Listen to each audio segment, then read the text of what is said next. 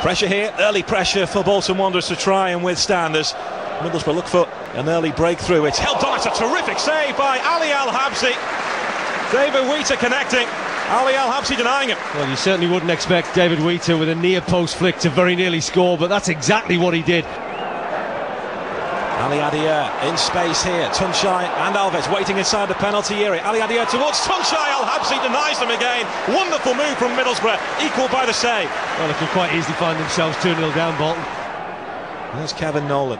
Samuel for support here. Middlesbrough working hard though. Young with the sliding challenge there. Now here's the energetic Tunchai. Could have gone down there. That would have been a yellow card for Nolan. Play waved on. Ali Adia's away. Alves has pulled away inside the penalty area. Alves with a chance. Ali Al-Habsi saves that one too. Well, he might just have left that, you know, because I think Stuart Downing's probably in a better position because he's coming onto the ball. Samuel with this throw in here for Bolton towards Gregor Raziak. Raziak battling again and fires it in dangerously. And then Taylor, good save by Ross Turnbull. Nolan on the follow-up. And Middlesbrough under pressure really for the first time in this game. Cahill forward. Bolton with this corner in front of their own fans. It goes in towards Raziak and clips the crossbar. What a chance. Well, again, you're really caught napping, Middlesbrough. No one picking Raziak up at that near post. Wonderful flighted ball. He just comes away from a couple of Middlesbrough players. Still Middlesbrough trying to cut a sway through the 9 men of Bolton here. Pogatet's trying to do it all on his own. Cahill's back on in a blank shirt for now. Stuart Downing with a low ball in. Strong appeals to handball against Gavin McCann. I think it clipped his hand, but it wasn't intentional according to Alan Wiley. Well, Hadj Diouf, what can he produce here?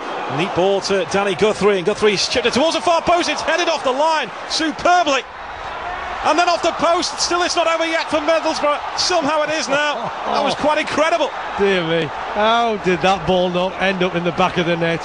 Starting from the initial chip from Danny Guthrie. Good work from El Hadj Diouf. This is a cross. It very nearly gets lucky there. Luke Young does brilliantly, just covering around behind his goalkeeper. And they somehow managed to get the ball to safety. Under pressure again here. It took off the line then in. Bolton Wanderers have taken the lead.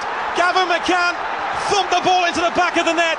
Cahill thought his effort was over. It doesn't matter. It's a massive, massive goal for Bolton. Well, the difference between the two sides, Gary, is when Middlesbrough had that great period of pressure in the opening 10 minutes, they couldn't score. Bolton have had a similar period of pressure in the second half, and they've certainly made the most of it. Cahill did brilliantly there, but again, I'm going to question the marking of those Middlesbrough players. How does Cahill get an opportunity there? Only 4 yards out from goal. It's a fantastic effort on his part. Wonderful save from Ross Turnbull, but great following up from Gavin McCann. But certainly Cahill shouldn't get that sort of space and room there with a header.